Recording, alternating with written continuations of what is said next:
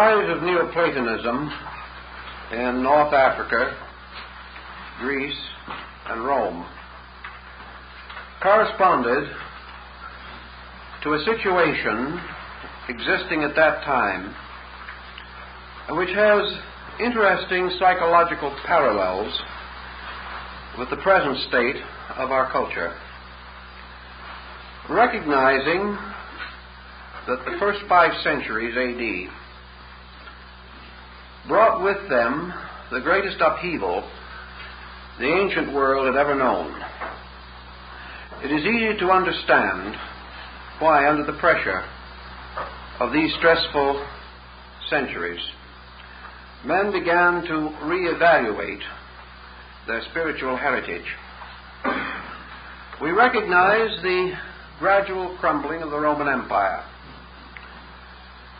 the most powerful cultural unit that had arisen up to that time. We know that the glory of Greece, which was largely its intellectual and aesthetic glory, this glory had declined, leaving one of the proudest civilizations that we know naked to its enemies, the Romans. We also realize that the great dynastic structure of Egypt had collapsed, first under Greek pharaohs and later under Roman governors. Egypt had lost its leadership in the religious and scientific worlds where it had long been preeminent. All of these heavy circumstances made it inevitable that the average human being should find himself confused, broken away from his old footings and foundations, apparently deserted by his gods, a prey to the selfishness and barbarism of his contemporaries, and with very little refuge against the tremendous storm that was rising in the Mediterranean area. We are much in this condition today, so far as the bankruptcy of our foundation concepts is concerned. Today, the average person is drifting, whether he realizes it or not, into a rather dangerous skepticism, a skepticism which he seeks to sustain with scientific concepts. Actually, this skepticism, passing generally for a kindly humanism, is attempting to give us certain substitutes for an essential culture. These substitutes are rugged individualism, the rights of man to hew his own destiny out of the mysterious basic materials of space, the idea that each individual must stand alone and must find such consolation as he can in the fulfillment of the life he sees and experiences every day. The drift away from abstraction, from philosophical overtones. This drift is obvious to us all, and it is being intensified by our educational, our scientific, and our economic pressures. In these days, therefore, as Dr. Troinby has so well pointed out, there is an inevitable division among persons and groups. The larger majority will drift with the prevailing pressures of the time, fighting somewhat, but feebly, against any strong current that would sweep them along. At the same time, there is a minority that, recognizing the essential danger of the time, a danger which success and prosperity and world power cannot conceal from us, recognizing this danger, there are some who are seeking to restore an adequate concept of life. And here, in this case also, we are very close to the Neoplatonists, working with the problem that they faced. They realized certain basic weaknesses in the spiritual leadership of religion. We have also recognized these weaknesses. We have fought for a long time against what might be termed religious literalism. That is, the acceptance of religious tradition, historical or mythological, as the foundation of spiritual security. The Greeks and the Neoplatonists, looking back upon the great concepts of Greco-Roman religion, found also that their security as individuals was threatened by an inadequate interpretation of spiritual doctrine. So today we are attempting, more or less progressively, to separate religion from the superstitions that have developed around it.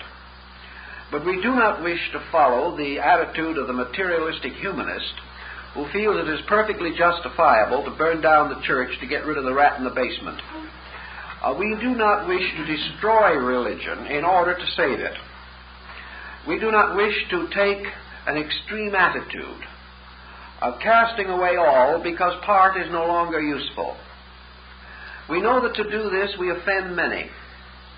That if we turn against religion, we turn against a strong and necessary force operating in the lives of millions of persons.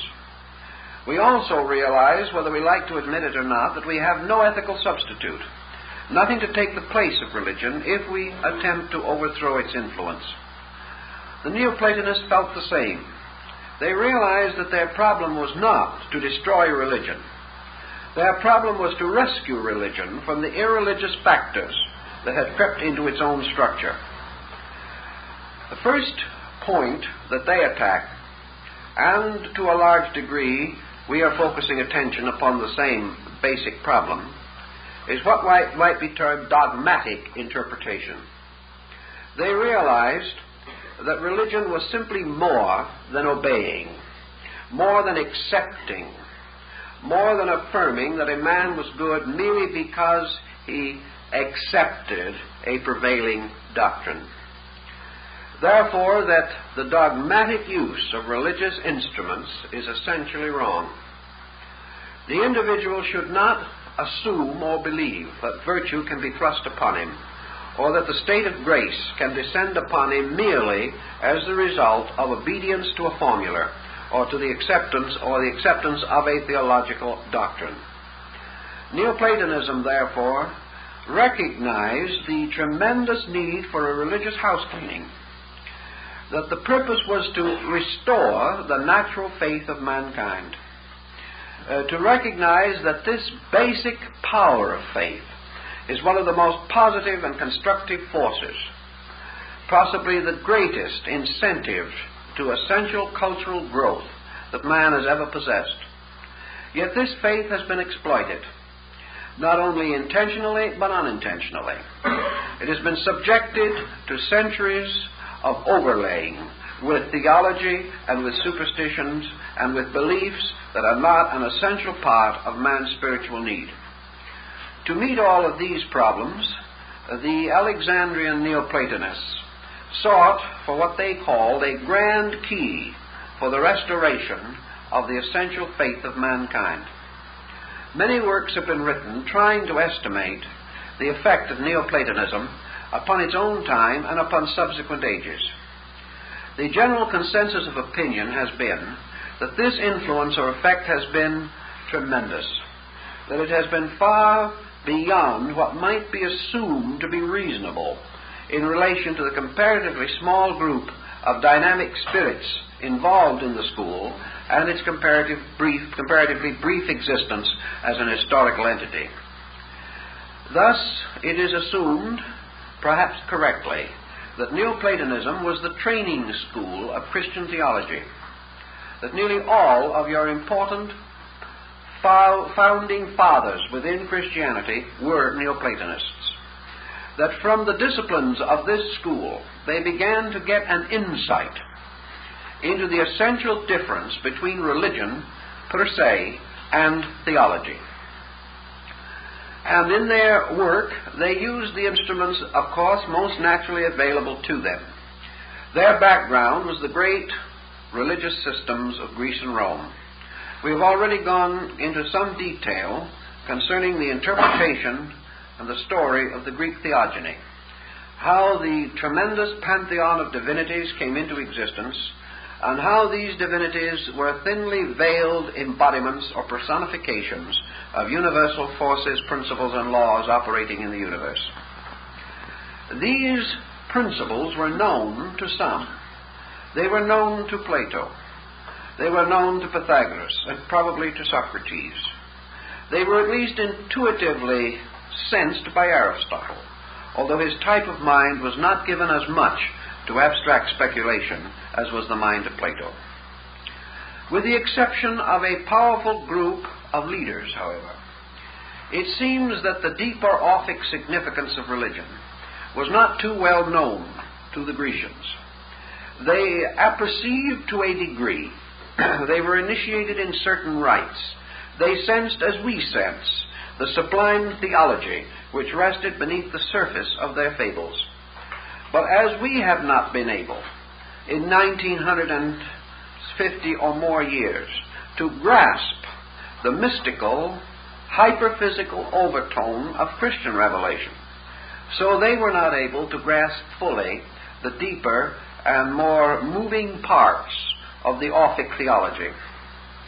Thus today, modern Christendom, influencing the spiritual destiny of at least a quarter of the population of the earth, is still not able, actually, to put into operation the essential parts of its own teachings. This was true of the Greek religion in general. Christianity looks back upon a small group of illumined mystics and idealists and dynamic human beings who took their faith and accomplished wonders even unto miracles. But this tremendous dynamic has not been generally conveyed to the world. It is not available in the life of the average person as a means of strengthening him against the various weaknesses and intemperances which affect our society. Thus, while we have in Christianity a wonderful metaphysics, we have a tremendous mystical theology. This, while acknowledged, while sensed, while portrayed to us in the great art of Leonardo da Vinci and Michelangelo, these great visionary values have never been able to move masses. They have never been immediately available to the individual in his hour of trouble. This does not mean that Christianity has not enriched him, nor does it mean that millions have not found consolation in their faith. But it does mean that in substance, as in the Greco-Roman world, this faith was never able and has never been able to lead its followers to the final consummation that it sought: world peace, world security, and universal enlightenment. These things have not been accomplished, yet we all know that essentially they are part of a natural and proper spiritual achievement. We dream of it, we hope for it, we pray for it, but it does not happen. One of the reasons, of course, why it does not happen is because a sufficient degree of insight has not been conveyed to the believer. The insight has been vested in the faith itself instead of in the hearts of those who seek to follow it. In the Greek mysteries, these great degrees of insight were vested in comparatively small groups of persons who had achieved initiation into the greater mysteries. They possessed an operating key by means of which they could take these principles and put them to work in daily life. The average person lacked this ability. So Neoplatonism, surveying the situation very carefully, came to a conclusion of great profundity and universal unpopularity. And that is that if you want to have this kind of insight, you have to earn it. Now that is one thing that no one has really greatly desired to discover. No one has really wanted to find out that religion was hard work. Now there is a great deal of difference in hard work between the long, quiet, laborious process of becoming and even the dramatic, dynamic experience of martyrdom. It is much easier in many ways to die for a belief than it is to understand that belief. You may also die with tremendous courage, great conviction, and with an absolute dedication, and no one shall doubt the sincerity of the tremendous impulse which has brought with it not only martyrdom, but years of sorrow and burden and humiliation and disgrace. These things we know, but man, becoming burdened, gains a strange pathos from his burden. Becoming embarrassed with the persecutions and sorrows which are heaped upon him, strangely he gains patience without understanding.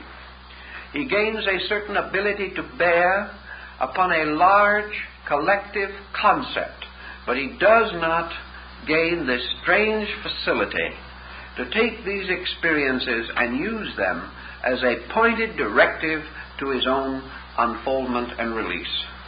Therefore he achieves a certain goodness, but it is not a dynamic goodness.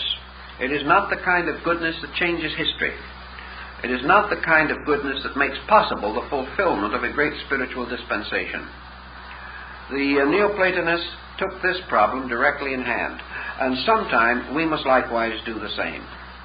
We have to begin to appreciate the tremendous importance of religious education, in the sense that it is not merely a believing, that it is not something that is conferred to us by birth alone, that it is not something that we can receive through the symbolic application of the sacraments, but that spiritual integrity and spiritual enlightenment must arise in the disciplined life of the individual in a kind of consecration which is wonderfully reasonable, wonderfully simple, and constantly penetrating toward the interior parts of beliefs and ideas. Without this, we do not gain the insight which bestows security upon the outer life of the individual. Our present psychological distress throughout the world, with our various phobias and neuroses increasing daily, these are testimonies to the lack of man's internal defense against spiritual ignorance. And without the development of the necessary armament, this ignorance cannot be removed. And someday, if we are not able to demonstrate that our religion has more values than we know, it will become vulnerable to the attacks of humanism, materialism, and other negative forces. Thus, we are now confronted with the problem of seeing how Neoplatonism took hold of the great cycle of classic mythology and attempted to show that it was a veiled scientific account of the regeneration of man. That all religion is merely a pictorialization, a revelation in form of that which is essentially formless, but is a way of life peculiarly significant, peculiarly reasonable, absolutely scientific, and demonstrable by those who will take the time and effort to fulfill its normal requirements. Neoplatonism took then the strong and definite stand that religion is not merely a believing. It is a schooling. It is a complete purpose. It is a way of life. It is something that from the cradle to the grave must be cultivated. Cultivated not merely through a series of unfolding acceptances, but cultivated through a series of dynamic adjustments between the individual and the world in which he lives. Although the Neoplatonists are regarded as mystics, they were really among the most practical and reasonable of philosophers. For they alone, perhaps, of all schools, emphasize that your attainment is not by learning, but that learning is merely the instrument of becoming. And learning that does not lead toward becoming, does not impel becoming, and does not create within the individual an uncontrollable enthusiasm to become. If these are not engendered by the natural course of faith, then that faith is inadequate, or at least has been inadequately interpreted. Neoplatonism then simply begins with this problem. No man can be saved by what he knows. This is something which perhaps might seem unusual in a philosophical institution. But Neoplatonism sought to break away from this way of measuring things, by which a certain smugness and contentment arose from the possession of knowledge, that the individual who became knowledge-ridden was by this virtue superior. This the Neoplatonist opposed bitterly. He declared that knowledge, unless it led to a purpose which justified its possession, was a detriment inasmuch as it led the individual to a false sense of his own achievement. The ignorant man is aware that he is ignorant, because he can in no way defend his ignorance, nor can he deny that those around him know more. But a man possessing knowledge, without the true key to knowledge, has also forgotten that he is ignorant. He has come to the conclusion that the kind of knowledge that he possesses is ultimate, that it is solutional, and that he has solved by knowing. And he is oblivious to the fact that having attained knowledge, as we understand the word, he is still subject to the inevitable vicissitudes of life, and like the most ignorant man, he is still born, still suffers, and still dies, and in the midst of his knowledge can put neither his house nor his life in order. This point is of the greatest significance to the Neoplatonist, that a man can know much and still live badly, that the individual can achieve a degree of knowledge insight which may cause him to be publicly applauded, yet at the same time in his private life is lonely, frightened, insufficient, frustrated, unadjusted. That such things can exist means, of course, only one of two things, namely that knowledge in itself is an illusion, or second, that the individual who believes that he possesses it does not possess it. Neoplatonism assumes the second position, namely that the individual who assumes that he possesses knowledge does not possess it unless this knowledge solves the immediate problems of living. On this grounds, of course, we would find much knowledge vanity, inasmuch as a great part of knowledge today makes no claim to solve personal problems, but perhaps in a large, broad way invites us to assume that ultimately, through knowledge, means may be found to solve large problems. Thus, the actual application is delayed into the future, at a time when the present person will no longer be here to weigh or estimate the consequences. Actually, therefore, Neoplatonism begins by analyzing the nature of knowledge. And this knowledge is recognized as having a certain relationship to final demonstration of itself. In science, certain things must inevitably be demonstrated. And in knowledge, demonstration has been lost, particularly on the religious and philosophical levels. It has been rescued scientifically, and for that reason much philosophy and religion has moved onto a scientific basis. But the great problem remains that knowledge is merely a kind of skill. Knowledge is to the mind what skill is to the hand. Knowledge is also very largely a development within the sphere of skills. By means of skills we can do certain things. By means of skills we become more able to interpret or to express purposes. We have greater proficiency in the finishing and completing of the projects which we undertake. But all of this knowledge skill falls short unless with this knowledge is an adequate incentive by means of which we shall employ skill always for the achievement of an end superior to skill. Knowledge, therefore, as an end is illusion. Knowledge as a means to an end has value.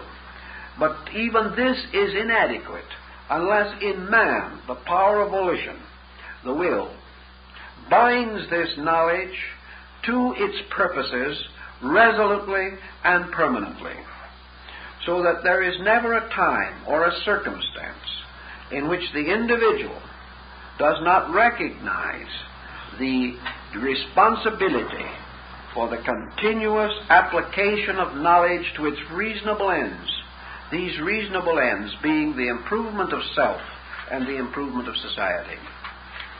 Wherever knowledge is allowed to remain unused, it turns upon the person who possesses it and changes him from a truth seeker to an arrogant egotist. The tremendous challenge, then, of knowledge is the ability to survive the process of learning, so that the individual, having achieved learning, will not have his incentives destroyed by his own achievement, and will not sacrifice the vitality of his dynamic capacities in the effort to inform or intellectualize his life. If in Neoplatonism, consequently, we are in the presence of this relationship, we know that these people borrowed all of their symbolism from the great religious systems around them. They were among the first, perhaps, to truly and fully experiment with the concept of a psychological universe, a universe in which every so-called fixed substance or element was merely a symbolic reminder of a dynamic, of a force or factor, itself invisible, but more important than the visible structure which depended from it. The universe of the Neoplatonists, therefore, was not a world of elements or a world of godlings, as in the more conservative systems of pagan theology. It was a world of symbols, of processes, of achievements, of attitudes, of relations between things. And in this system, your deities all become embodiments or personifications of attitudes. They become the way we think or feel about something. In this way, we realize that man lives in a world surrounded by attitude stimuli, and that within himself he possesses an almost infinite field of attitudes which can be stimulated and can be brought to the surface by the various processes of living. The Neoplatonist began to contemplate the divine powers of nature as divine dimensions of his own soul. He recognized a principle which we may basically term reason or rationalized intellect. He assigned this reasonable power to the deity Cronus, assuming that in this ancient Father God we had the common emblem of Father Reason, the root and ground of the rational power, and that from this rational power there suspended another power which can be regarded as the power of Zeus.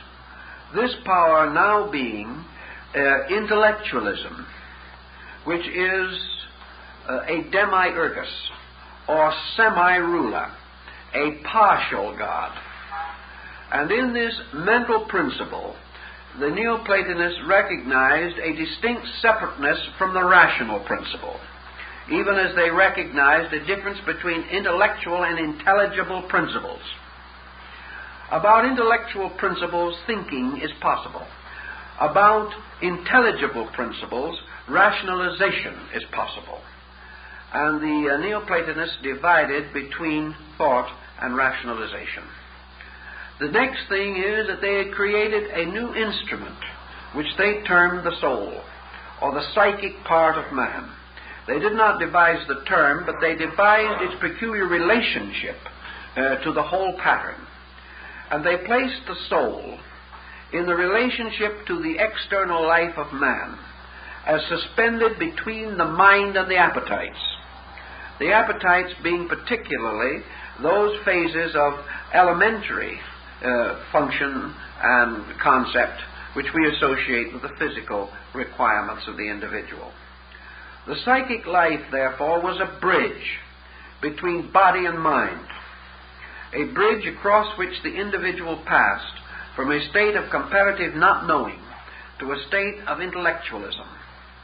Now, this is not an entirely easy or natural transition to make, but according to the Neoplatonists, this part of man's journey was a collective journey in which the entire motion of society, the cultural life of man, was carrying him along, almost like a ship upon the surface of a heavy current, regardless of what man tries to do, regardless of his indolence or his industry, regardless of his faith or his lack of faith. Man is being moved from a physical to an intellectual life. And this is due to his soul, which is a series of pressures within himself, by means of which he is unable to remain in any state indefinitely.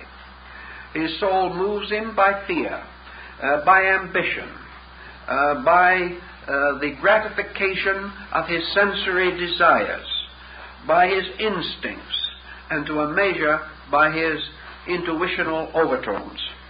The soul, in other words, is the part of man which will never let him remain as he is today. Even though his soul may apparently lead him into ways of error so that he becomes worse, this increase of his ignorance, presumably, is a dynamic chemistry by which the increase of his knowledge is ultimately inevitable.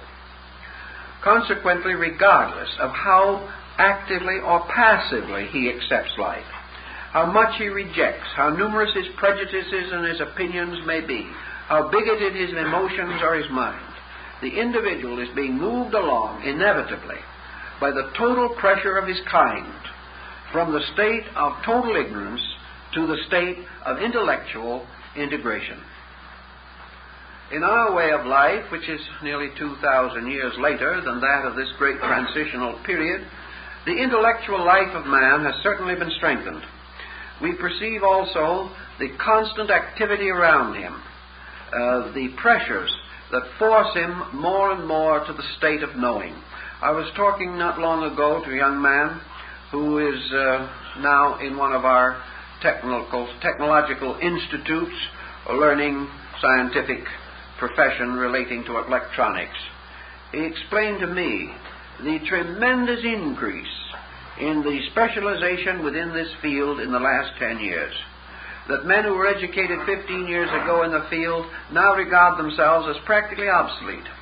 This young man tells us that it is not only going to be necessary for him to go to school and study for several years yet to come, but that after he graduates, it will probably be necessary for him to spend from 3 to 4 months a year in continuous study for the rest of his career, to keep up with the incredible progress that is being made in these fields of specialization.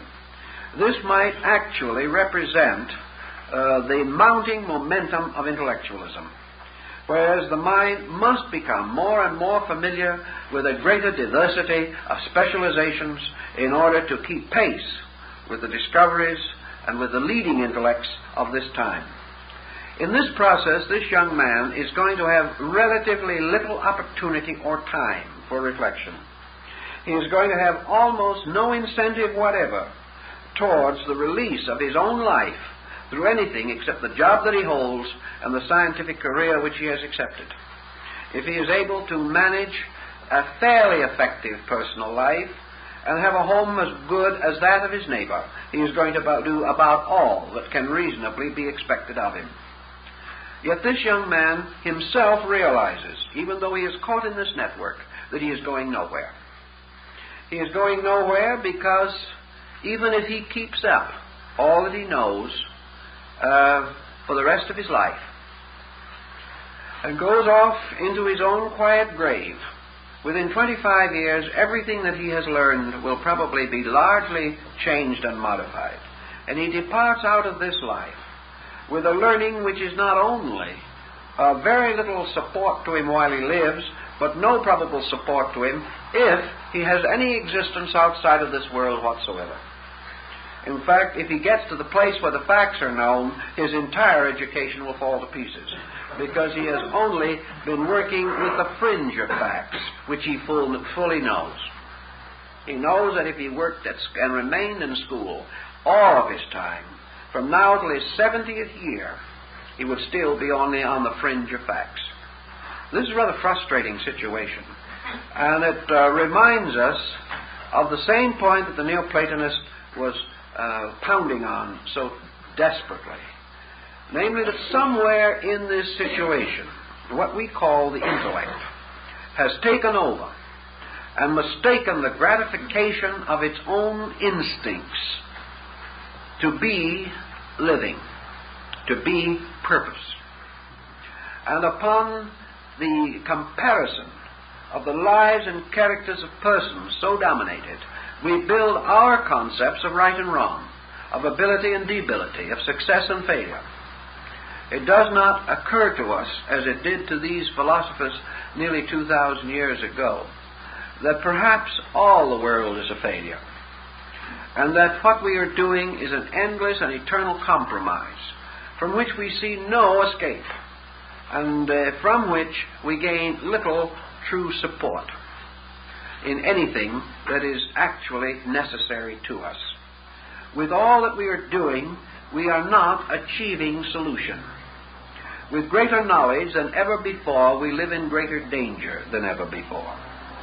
This means that knowledge is not the answer. This means that the basic weakness of the theory, principle, concept of knowledge has never been adequately corrected. Neoplatonism says there is only one way of achieving this correction, and that is by a series of steps, the first of which is the elevation of man from the state of intellectualism to the state of rationality. Now, rationality is considerably higher than mind, even as mind is higher than appetite. And as an individual in our world realizes gradually through his mind that through the continuous gratification of his appetites alone, he can destroy his economic life, destroy his health, and destroy his social adjustment, and therefore he imposes, reluctantly, but nevertheless resolutely, certain restraints upon his own personal appetites. Failing to do so, he must expect the punishments and penalties of excess. This he realizes, and he tries, at least half-heartedly, to protect his own survival by bringing the mind to bear upon the problems of his impulses and instincts. Plotinus tells us that in the same way, the survival of the intellectual creature depends upon the rational discipline. That the individual cannot do anything that he thinks to do. That he cannot depend upon his thoughts as the absolute and proper guides and rules of his life. He cannot follow his mind any more than he follows his appetites. Nor can he regard a well-filled mind as being any more protective of his ultimate security than a well-filled stomach. Both may have their proper places, but neither the filled mind nor the filled stomach guarantee a happy person. Both of these factors are subject to rationalization. And rationalization is the placing of the total life under the over-concept of the reasonable. In nature, man may not know always that which is true, but he does perceive, at least dimly, that which is reasonable. And he discovers frequently that the reasonable is in conflict with the desirable, in the sense of his ordinary level of thoughts, emotions, and desires. Consequently, the development of a rational life impels the individual toward the accomplishment of rational instruments, where he will never be rational simply by desiring to be. The desire he must have.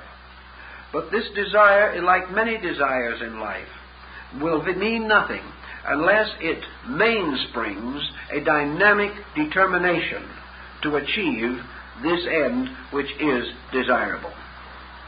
So Plotinus tells us that the development of man depends upon a series of natural disciplines imposed by society to a certain point, this being the discipline which brings with it ultimate intellectual integration.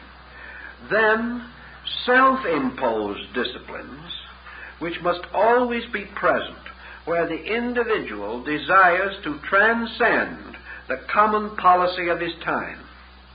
The moment the individual wishes to be better than those around him, and I do not mean this arrogantly, but in a sincere and natural desire to improve, if he wishes to live better than his times, better than his environment, or better than that standard which is defended by litigation or legation around him, in order to achieve this better standard, it is necessary for him to impose discipline upon himself.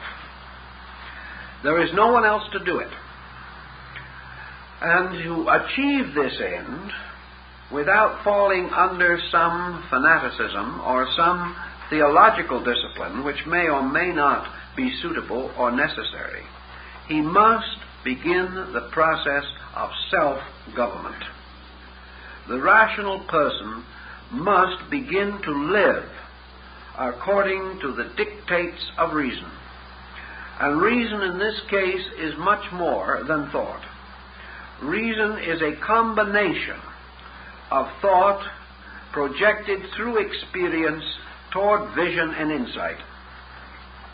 Reason, then, is actually man's determination from the known, that which is next or remains partly known. It is the thing which causes us today to plan for the future. It is that dimension which indicates to us an achievement yet to be made. And to achieve this, to do that which has not been done, to remain true without the defense and support of society, all this requires a peculiar kind of dedication. The individual may or may not feel the importance of this dedication in terms of immediate utilities. Therefore, he is impelled to it also by considerations larger than those of his daily life. Religion gives him such motivations by reminding him of his moral duties, by reminding him of the divine will and the divine plan for man. And the religious person is impelled toward the cultivation of a higher moral or ethical life by the principles of his faith, which will offer him certain inducements, among these inducements being the protection and presence of divine favor, if he abides by those divine laws which transcend his normal instincts or desires. This may in itself be useful, but here he is again trusting his nature to a pressure which Plotinus does not primarily advocate. He can see why and how the religious person might have more inducements to become rational than other persons. But this is not his answer to this problem. The problem of rationality depends for Plotinus upon the Platonic universe, upon the great theological system of the Greeks. Namely, actually, that the universe, the gods, creation, all things come to age in man. Man is therefore the hope of ages. Man is the peculiar embodiment, personification of the entire universal rationality. that peculiar power which we call human reason can never be perfected apart from man. This human reason is a phase or form of divine reason. And that kind of divine reason which lies at the root of man can never manifest itself except through man. Consequently, man's growth is God's unfolding. Man's achievement is God's release. Man's attunement to universals is consequently his natural opportunity, his universal responsibility, and his most personal and immediate obligation. All other things are second to man's actual acceptance of the purpose for which he was created. That purpose being that universal reason shall come of age in him. If he fails in this purpose, all other achievements are as nothing. If, however, through a complete and perfect dedication to this purpose, presuming such is possible, man, through the attainment of this purpose, attains with it all other things that are necessary to him, the individual, therefore, who becomes truly and totally an instrument of the rational principle, in this achievement attains the total integration of himself. There is from that time on no impulse, instinct, or incentive in him to perform such actions as may have detrimental consequences to himself or others. Nor is there any inducement by which he can be moved away from equilibrium into some excess which may be painful to himself or dangerous to others. Thus the person established in rationality is established upon an immovable foundation, a foundation which prohibits and forbids that he shall ever be a menace, a danger, or a hazard to himself or others. The achievement of such a state may naturally and inevitably be regarded as desirable, but with most persons they hope that someone else will get to the position where they will be too wise to injure each other, and that the individual involved can continue in his own ways. It is very hard for man to contemplate the arduous procedure of truly rational development. Yet Plotinus also tells us that this peculiar arduousness with which we have bound the concept, and by which we have made discipline the antonym of our own desires, that this entire concept is an illusion, is error. That actually it is far more difficult for us to be unintelligent than it is for us to be illumined.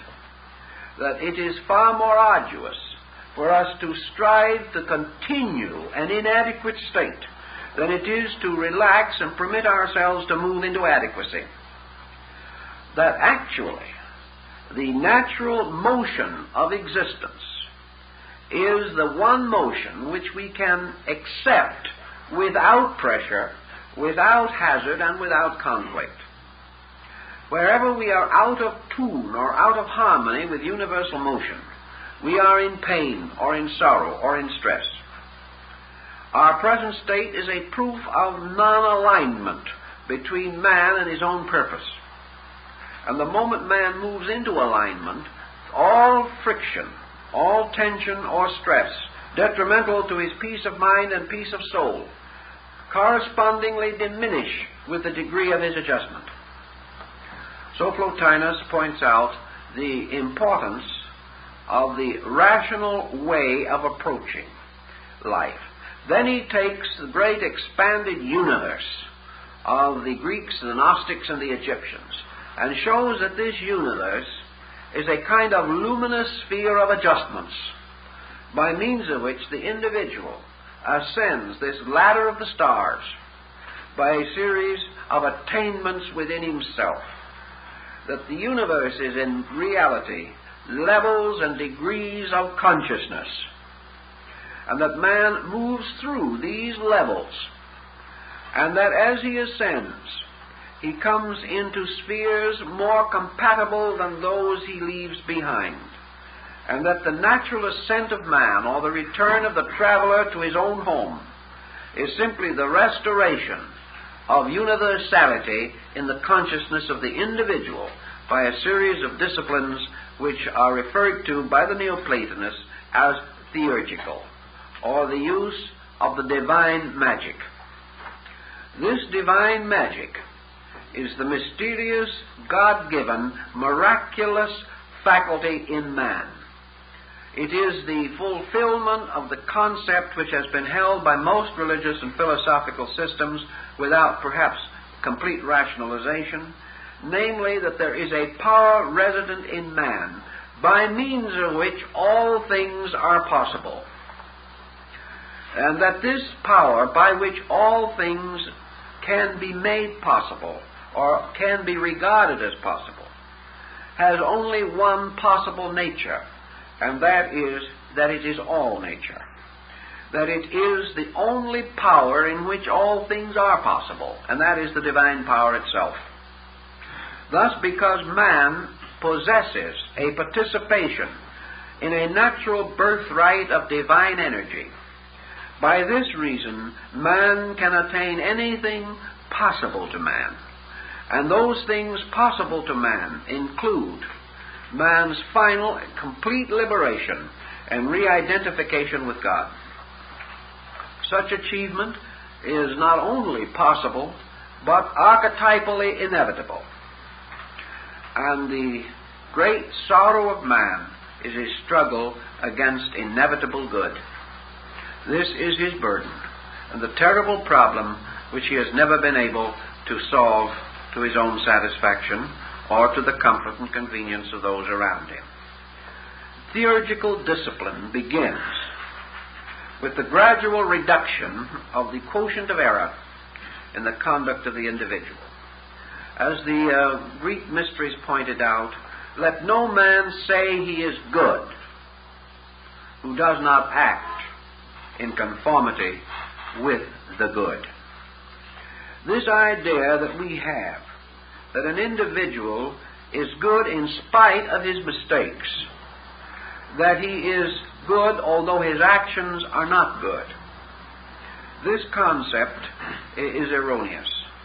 Also, that an individual whose concepts are good and whose actions are relatively good should be satisfied to continue upon this level of relative good continuously throughout life.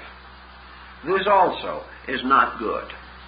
Therefore, even attained goodness is in constant mutation, and the individual who in one day has not more of goodness than he possessed the day before is himself failing in some respect. It is not possible to establish a code of good and live by it from the cradle to the grave. Good is an unfolding degree of insight, and growth requires that this growth unfoldment should be continuous, and that each individual surmounts the past with each new day, rising victoriously now over all the yesterdays that went before. The continuance or pushing of error from today into tomorrow, without change of its quality or nature, cannot be considered to be natural growth, nor can it lead to natural growth. Neoplatonism was not a greatly favored belief, simply because it tied religion, philosophy, and science to a process of continuous becoming through disciplined action.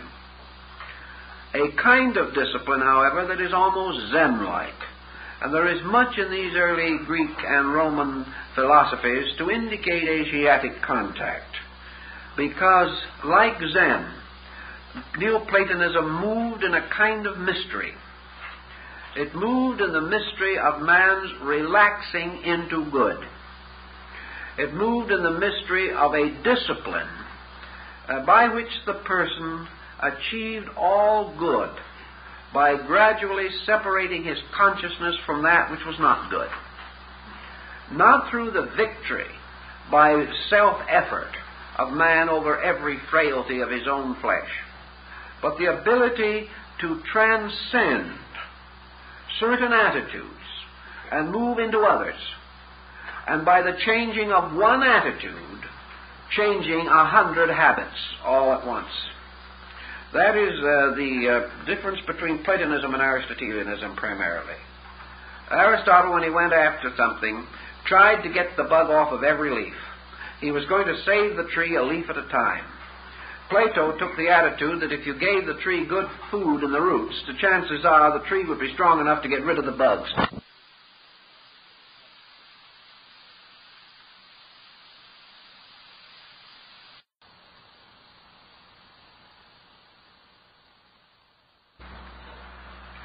And that just as surely as the reasonable represents Cronus, so beyond the reasonable is the mysterious power of the good, which is Uranus, or Uranus, the mysterious god who was sacrificed and immolated in order that Cronus might come to his throne.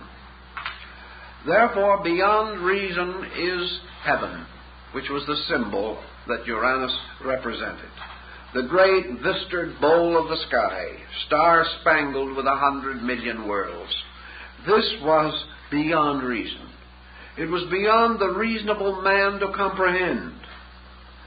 Yet that which is beyond reason, that which is beyond thought, that which is beyond daily and constant experience of man, can this in any way be known? Can that which is beyond knowledge be known?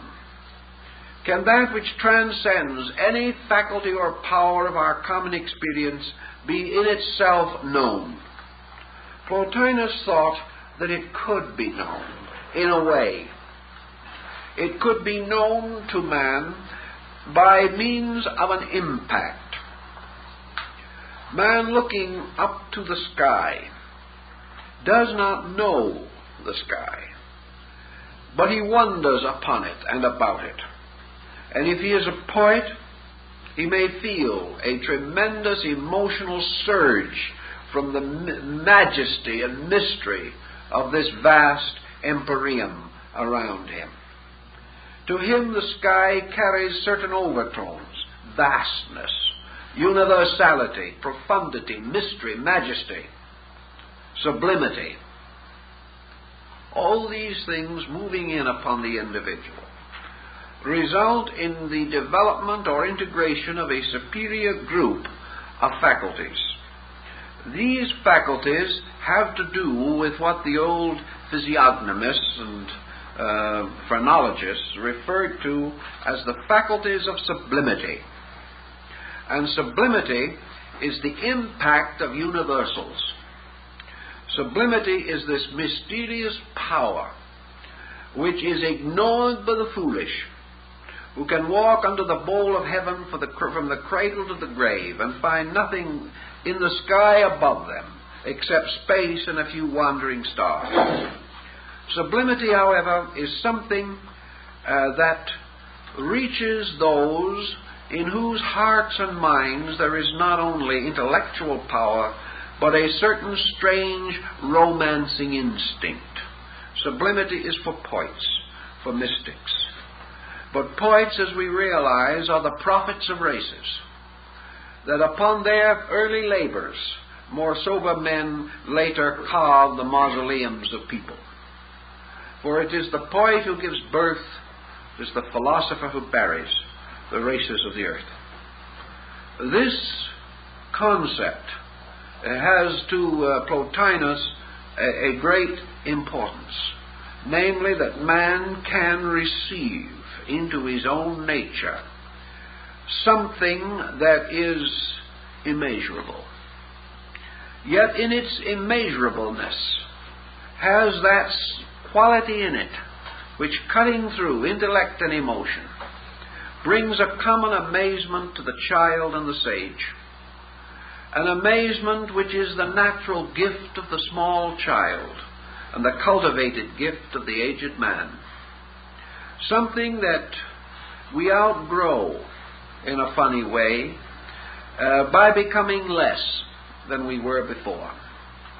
The child looks out upon the universe as the great adventure, mature man as the great disillusionment. And yet beyond this there must be something else. The child is righter than the man, because the man has built a grave for himself in a universe in which there is no death. These kind of thoughts move Plotinus to the state, or to the concept, that there is, above reason, man's power to apperceive the simple substance of the good.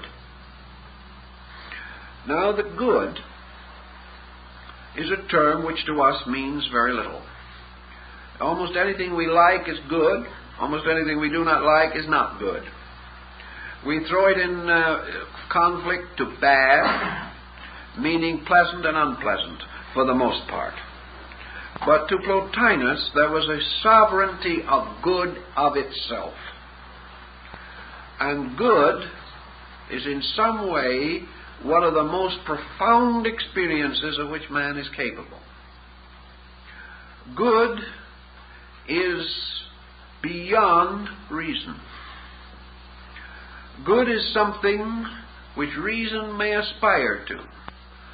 Good is something without which practically every noble sentiment of man would perish. For all who labor sincerely, honorably, earnestly, labor toward the good, for the good, or in the spirit of goodness. Yet none can define this very substance of their own endeavor.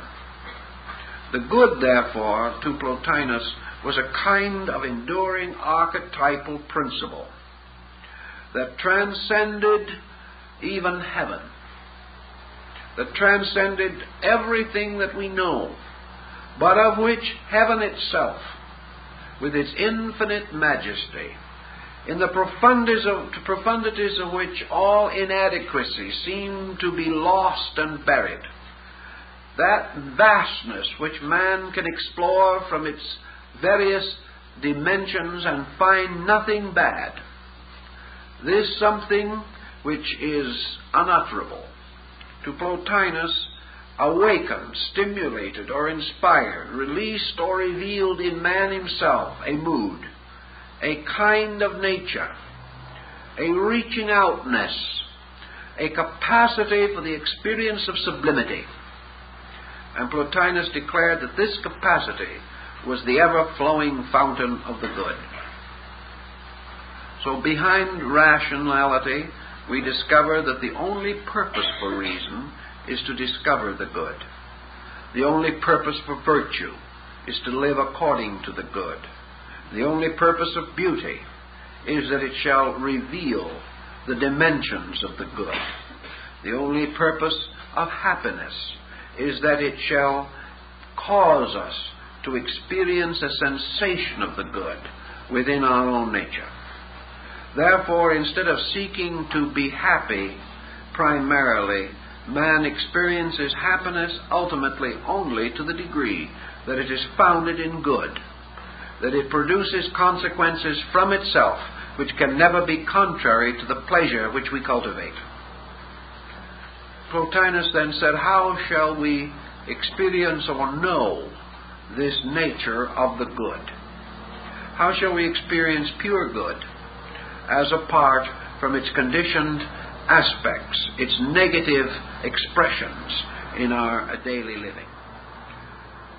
He realized that there is only one possible way that man can ever grasp or control or come to attunement with universals, and that is through a series of living instruments.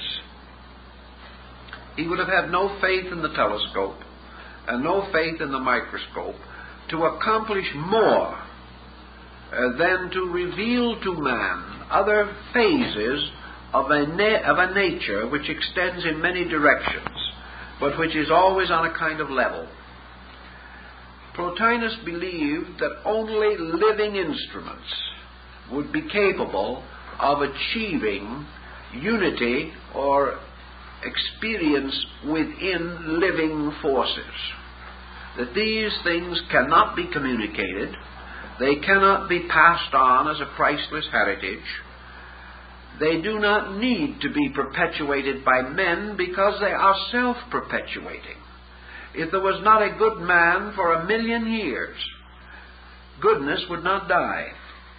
For the first good man who was born after that time would embody it again.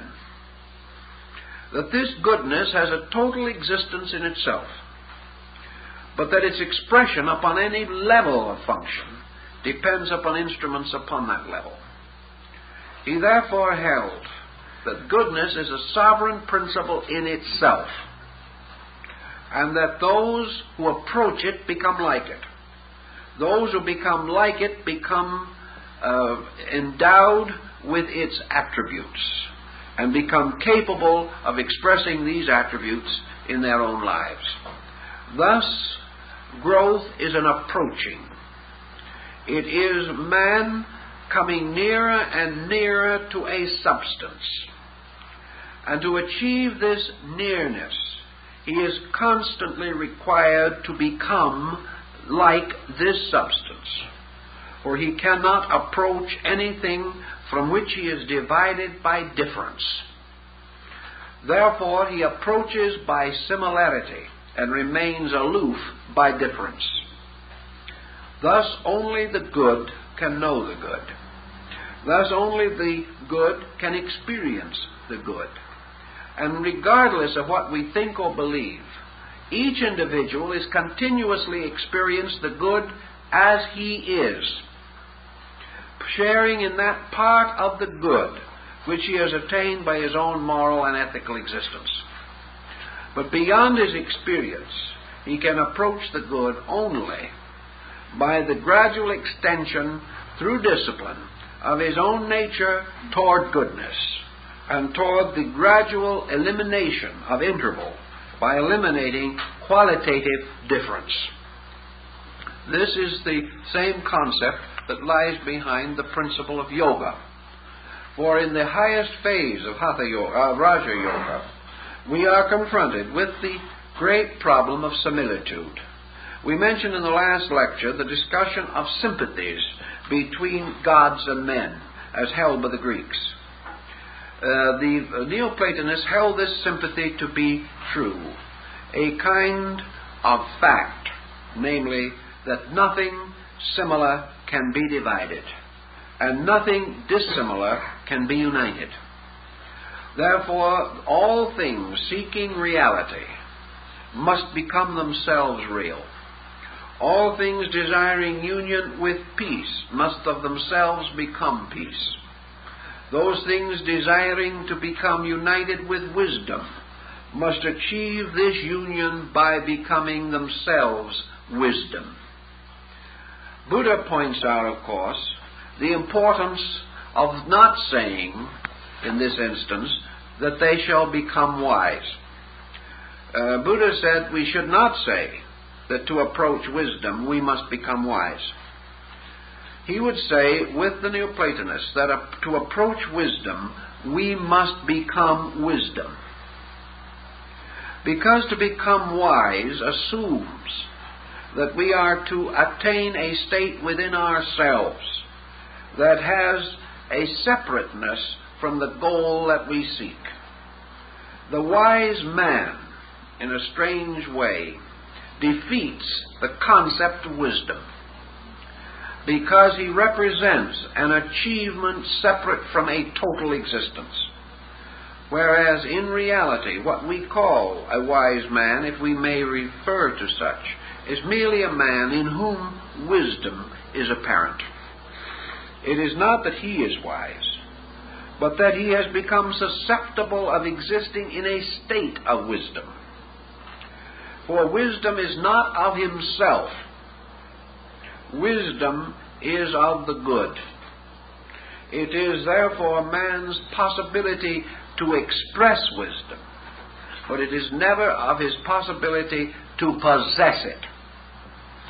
He moves into adjustments with something having an eternal subsistence in eternity. And this subsistence is the wisdom principle itself, or the principle of good in itself. Beyond wisdom, beyond goodness, beyond sublimity, Plotinus apexed his tremendous concept of mystical theology by his creation of the sign or symbol of ultimate. And that is what he called the alone. The alone is that by which nothing else is comparable. The alone is that in which there can be no nature but itself. That which is alone means that which is strangely and wonderfully and totally unique. And in you being totally unique, it depends upon its unique totality. The alone, which is the end of all, is that which rests forever. Alone because it can never be known by anything except itself. It is the uniquely misunderstood. It is that reality of which we all feel we have a sovereign participation, because there is scarcely a person who does not inwardly feel to be alone because of a uniqueness in himself, by which he declares that all others understand him only in part. Thus, this negative phase of uniqueness, loneliness, is the absolute opposite of the alone. That which is separated from the alone is lonely. That which achieves union with the alone is alone. And the difference between the lonely and the alone is something that even on our little narrow theater of activity we can perhaps give some concept to. Because there are people who by circumstances or necessity live solitary lives. Some of these people are lonely. Others are alone. And even in our own experience, there is a vital difference between these two things. The lonely individual is one who longs for an association or a reunion with things. But that person who is alone may have the strange, deep strength of his own aloneness. The lonely person is weak. The person alone may be very, very strong. There is a difference here. A difference of psychological interpretation of one mystical fact. If aloneness represents the individual deprived of association, then he is lonely. But if aloneness means that the individual has found union with a uniqueness within himself, by means of which he has been reunited with this principle of solitary sublimity, then he is not lonely, but he is again alone. For of all things, as Plotinus tells us, that which is most alone is God. For God, strangely as it may seem, though in everything and of everything, governing all things out of the majesty of its own power, present in various attributes and aspects in everything that exists, yet God is completely alone. And the reason why this is true is that the divine flame or spark in the life of every creature is unknowable to every other creature and unknown by that creature itself. Therefore, it remains completely isolated, completely alone. The last thing that any man will ever know is the God in himself. Therefore, the deity, though ever present, remains the most distant, remains the most completely separate from all things. Plotinus, following Diogenes of Sinope, also explains to us that this alone, this state of alone, is possible only to that which is primary. Nothing which is dependent upon anything can be alone, but can be lonely.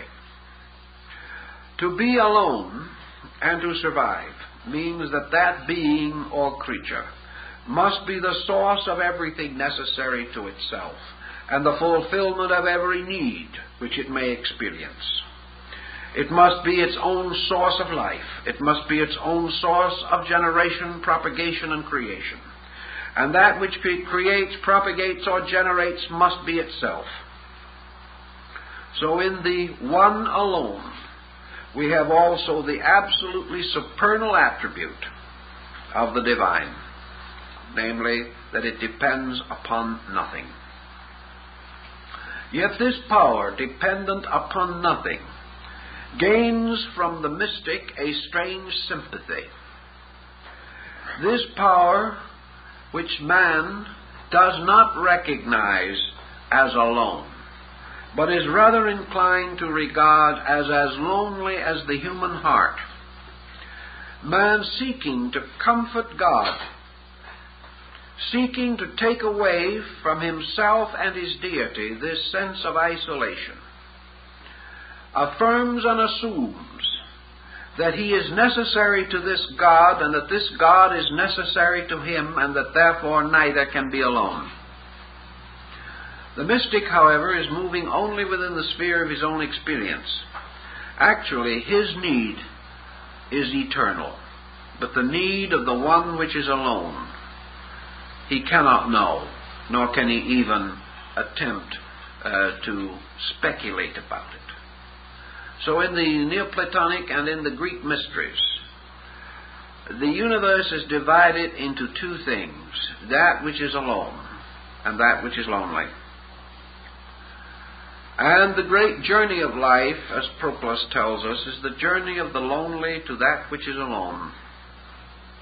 It is the journey, therefore, away from separateness, by which a loneliness is implied, lostness, as in the story of the prodigal son or in the wandering sheep. The return of that which is lonely, is without consolation, is disconsolate in its own soul. The return of that to the splendid mystery of that which is alone and never weak. These contemplations all point to the upper structure of Neoplatonic theology. They point out that all rational contemplation, all inspirational, intuitional, illuminal contemplation of the principle of the rational and the principle of the good, that all of this leads to a final, higher mysticism and impels us to include Neoplatonism among the great systems of revelational knowledge. For in Neoplatonism it becomes increasingly obvious that the higher steps of the discipline depend upon a curious rapport between the alone and the lonely heart. That man, in some mysterious way, finds in his loneliness some clue to the aloneness of the eternal. And he discovers also that out of his own loneliness comes the strange mystery of his own strength. That it is in his loneliness that he transcends himself. That it is in this loneliness that the false consolations of an illusional existence fall away. That in loneliness man must face himself, must experience the needs of his own inner life. And his loneliness tells him of the emptiness of his own core.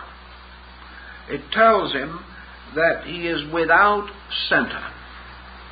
Therefore, that his longings, his yearnings, his strange negative sighings after something, all these pressures reveal to him his own central weakness, that he cannot endure himself, that he cannot survive himself, that he is completely lost. He has not achieved that wonderful state of the French essayist who on one occasion coined that beautiful statement, "Never less alone than when alone." This difference is the motion toward the inner life.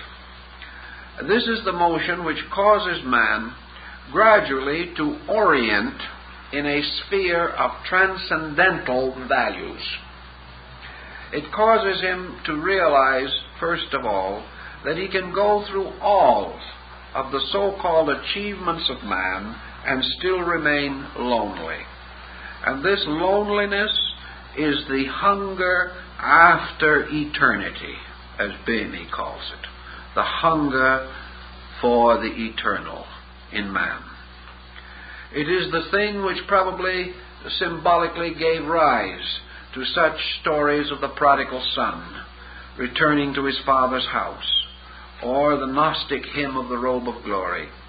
Here we have the wanderer, struggling through a strange and desolate region, sustained only by the half-remembered vision of a better, distant place.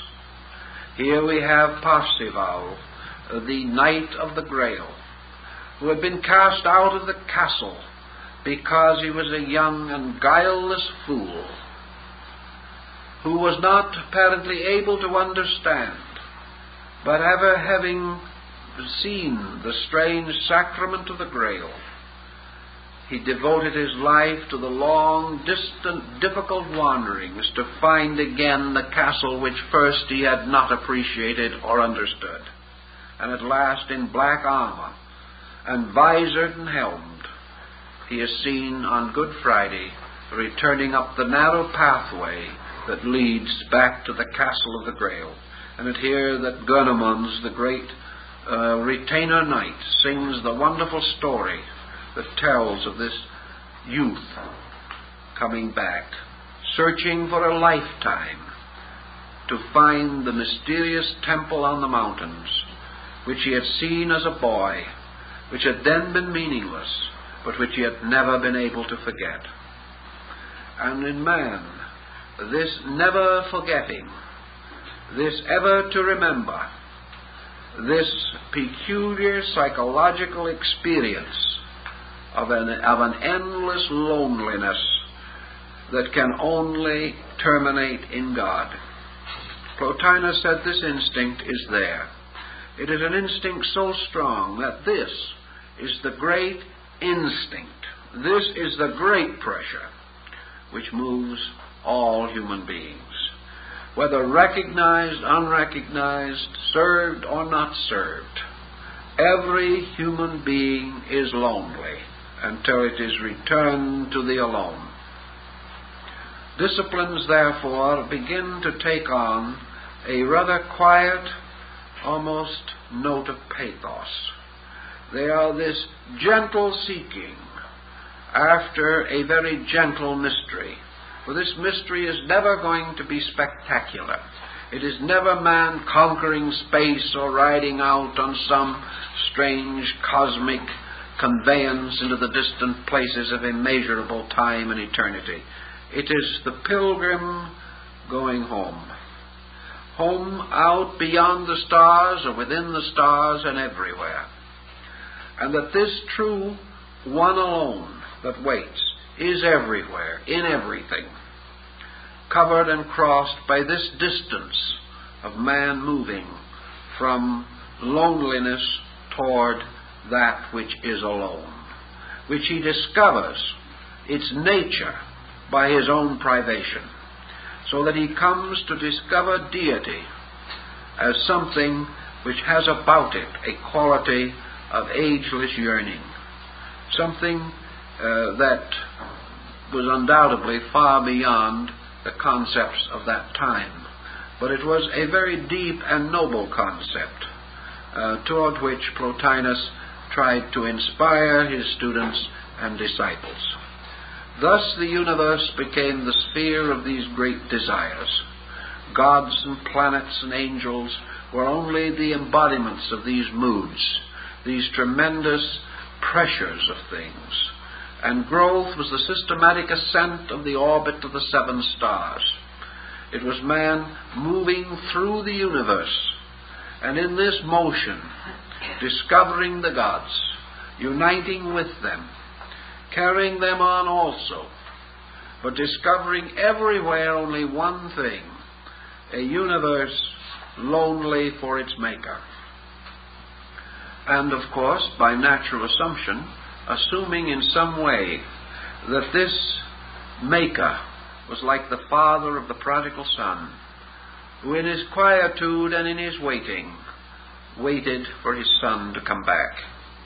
It might have been a little sentimental in that department, but still it conveyed a sense of values. It moved life entirely away from brilliance of achievement to homely things, to the homely love of father and child, and the homely desire of the wandering and lost child to find the security of the Father's house.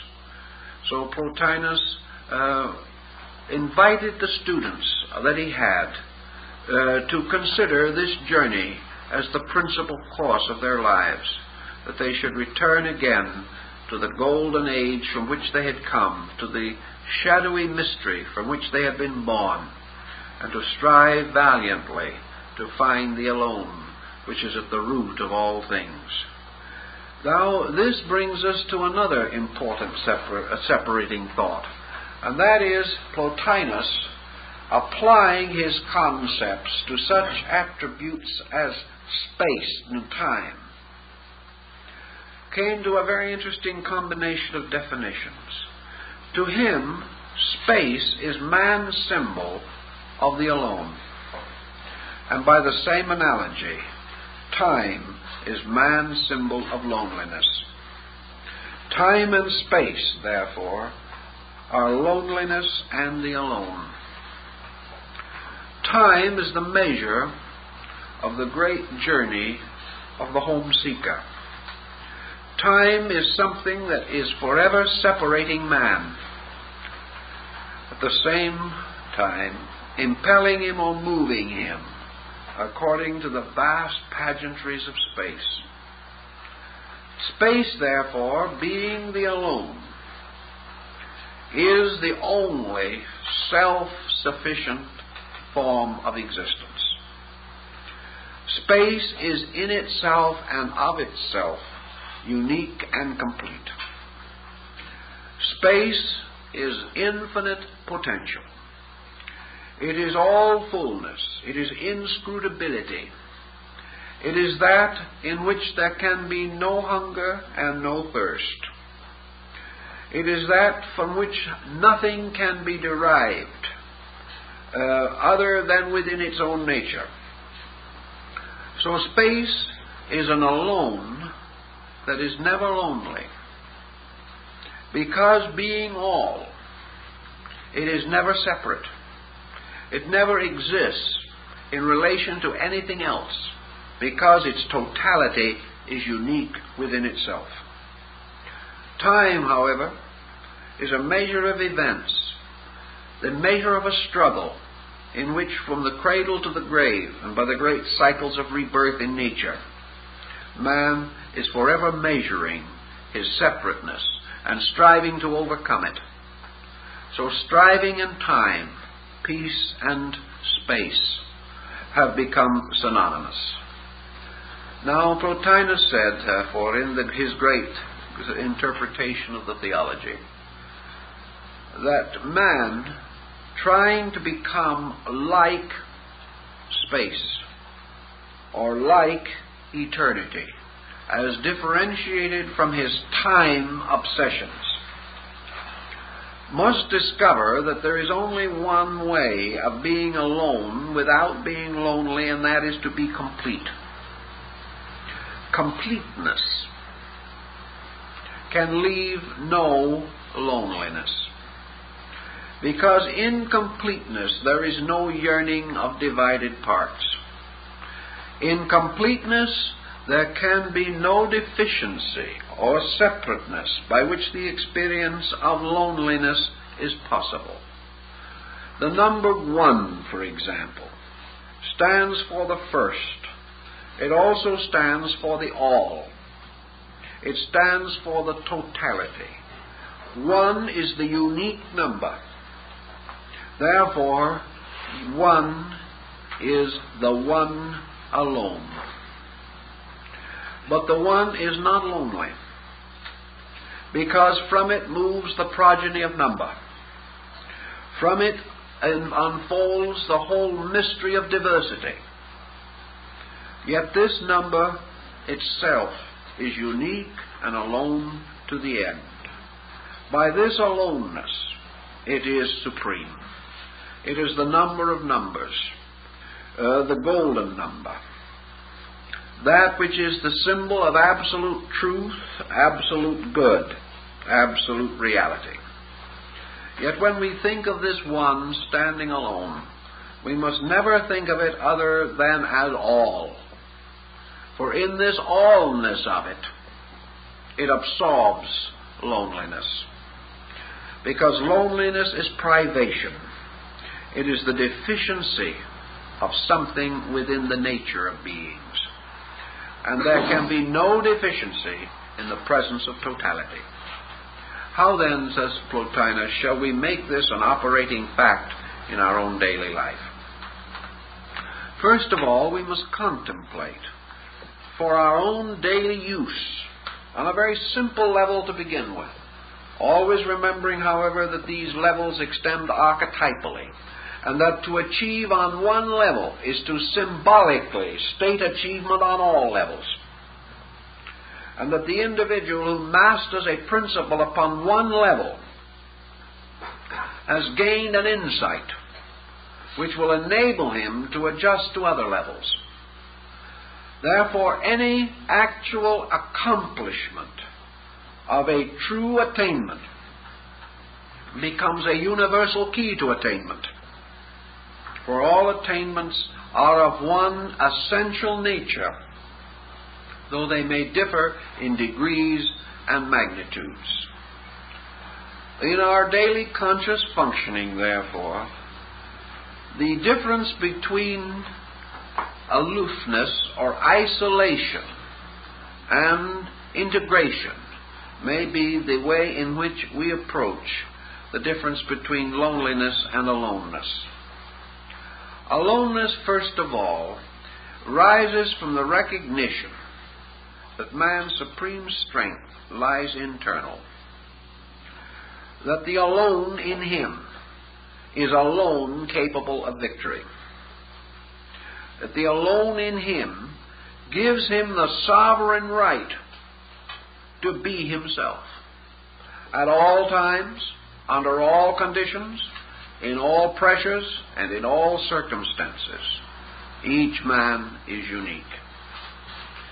Therefore, it is utterly unnecessary for him to take on the superstitions, the doubts, the fears, or the emergencies of others. He may be sympathetic to them. He may strive to assist them. But in any way in which they fall short, it is not necessary that he copies them, that he be like them, or that he depend upon them for the fulfillment of values that can arise only within his own nature. Man's aloneness in its internal uniqueness makes man superior to time and place, makes him superior to the dogma of 100 cults, makes him superior to all laws known to man, and at the same time makes him superior to any action contrary to that which is right or reasonable.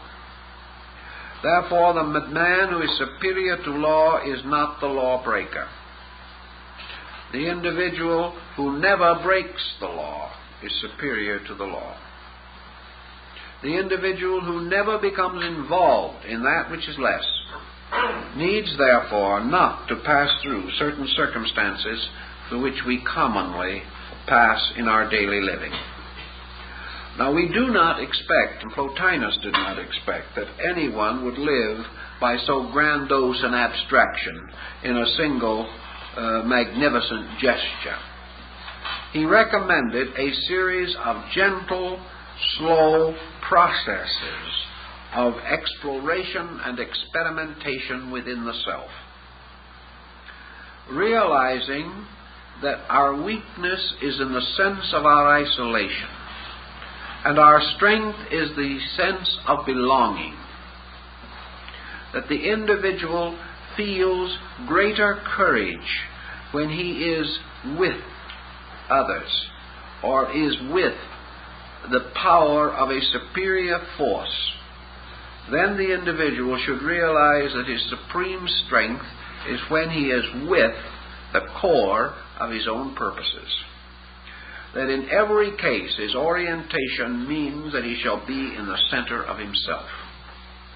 That his orientation means that he shall in himself find that refuge which he is forever seeking elsewhere. Plotinus recommends that men recover from the illusion that anything, anywhere, anytime can make them happy, and also from the equally serious delusion that anything, anywhere, anytime can make them unhappy. Unhappiness or happiness depends upon man's internal understanding of the difference between loneliness and aloneness. The lonely must always be unhappy. The alone is never unhappy. That which is lonely is yearning for the communion with value. The alone is that value. Therefore, each person consists of a group of members, attitudes, emotions, and the 7-8-fold cycle of his own soul, having within his nature many lonely beings, depending upon the alone in him for their security. The mind, emotions, all of the instincts, appetites, and attitudes of the individual depend for their validity and for their integrity upon the basic strength of the core person. Your whole life, as the lives of those around you, is to a measure involved in the core strength of yourself. Plotinus did not believe, materialistically speaking, that a person's own ego is that core, or that this individual must depend totally upon his own isolated efforts.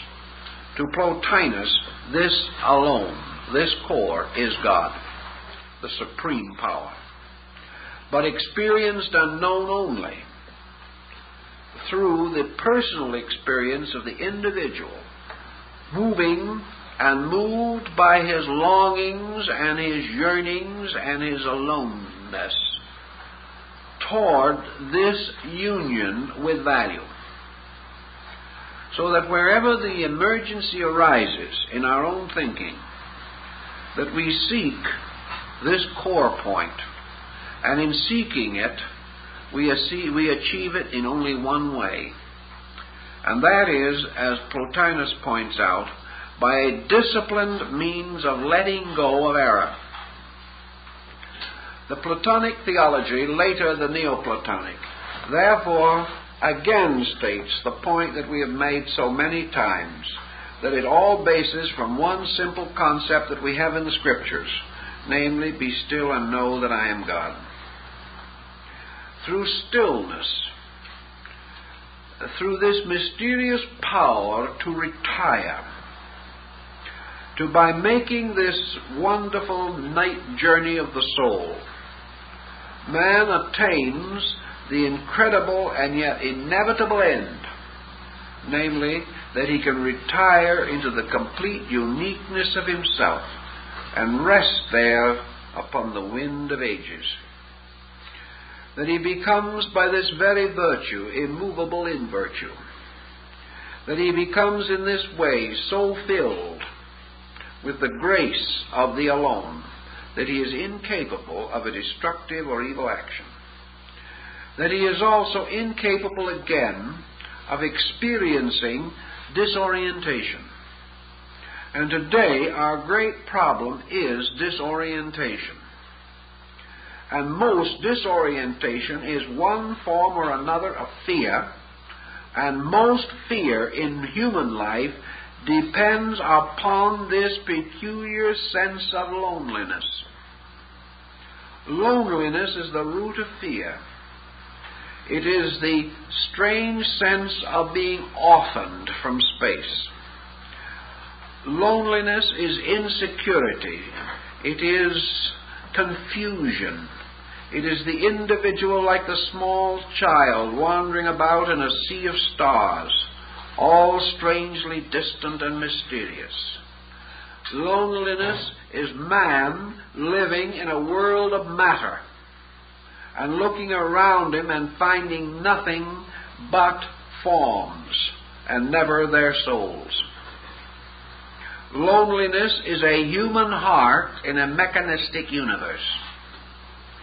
Loneliness is man's natural love of good in an unmoral universe. A universe he has created out of his own attitude toward life. It is also man's disorientation and fear and aloneness in his faith if he kneels on his knees and prays to a God of anger, a God in some mysterious way to whom he cannot go home as a little child with simple faith and hope. So the moment his God is a God of battles, he is alone. And he is lonely because his own heart is not a heart of battles.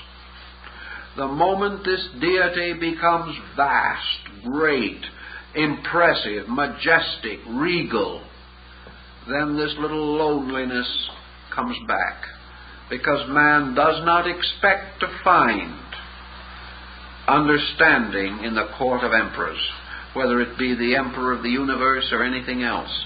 This Lao Tzu very beautifully points out in his strange mystic Chinese verses. Man seeking for this which is alone is therefore never seeking the splendid. He is never seeking that which is tremendous. He is seeking that which is infinitely sensitive, that which in some mysterious way he can approach face on, something to which he does not grovel, something that he goes back to in a strange sense of total equality, something that he recognizes is too big to belittle him, too truly parental, that it is possible that that which is alone should not understand his loneliness. Thus this process, as Plotinus points out, is the process of simplicity in the night. It is something that is forever available, something that reaches out as we reach out. It is something very simple, known perhaps to furred things in the forest or bird upon the wing. For as one of the Greeks said, the bird lives and dies alone. The animal lives and dies alone. Is it lonely? That we do not know, because it is possible that it is only our own minds and the peculiar complex of our human genius that makes it possible for us to be lonely. It is quite possible that to these things that have much less of security than we will ever know, the mother bird guarding her eggs in a world of enemies, with no one to protect, no skill to build with, and no knowledge as we know to protect with, only some strange instinct, an instinct to live or die with that nest, and that nest the universe, and the whole universe bound into the sovereignty of this simple task. Is that bird ever alone? That we do not know. But we have strange, mysterious suspicion that it is not. And perhaps more than we, lives always in the presence of that which is alone, sharing its strange strength, and free of the dependency which comes from ignorance. So our aloneness is something that we can experiment with to discover the strange strength of it, and that as we make use of this strength, we have a new dimensional and experience of God. The God of the alone. The God that comes alone to the alone. That which is utterly independent of priest or presbyter. That which is only available as the immediate experience of consciousness. It is evident that this type of thinking left Neoplatonism a frail little group of persons in a world that did not even know the meaning of the things that he taught.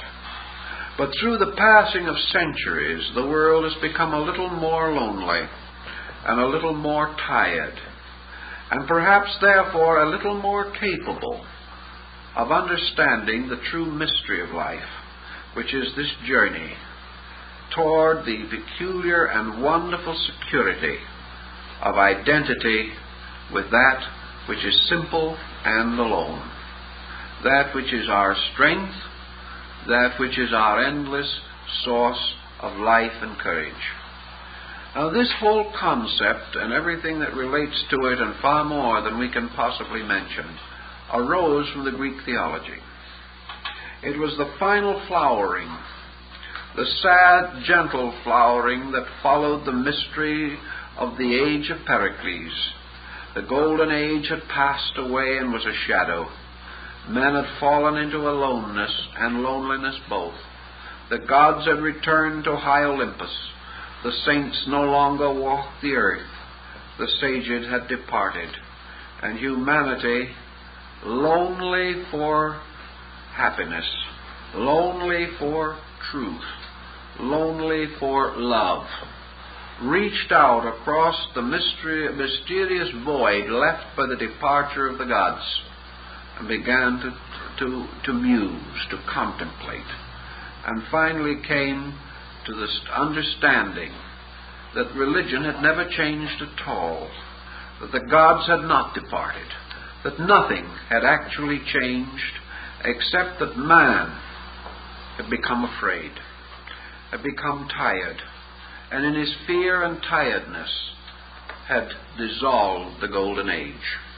That in the place of it he lived in an age of iron, an age of fear, an age of loneliness, because he could no longer see the gods, could no longer know them immediately, because he saw more clearly the hatreds of his fellow men.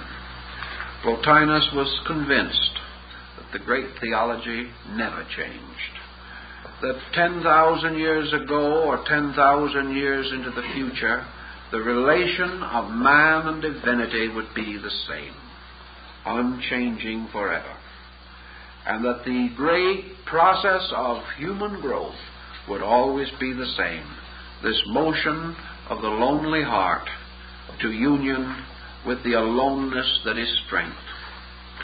That in this motion, man discovered again all the glories of the heavens, all the wonders of the angels, all the mysteries that had been locked from the day of creation. For he discovered it simply through his own gentle adjustment with it. And his gentle growth, his quiet, kindly search as the child seeking to be understood. In this way, man learns to understand.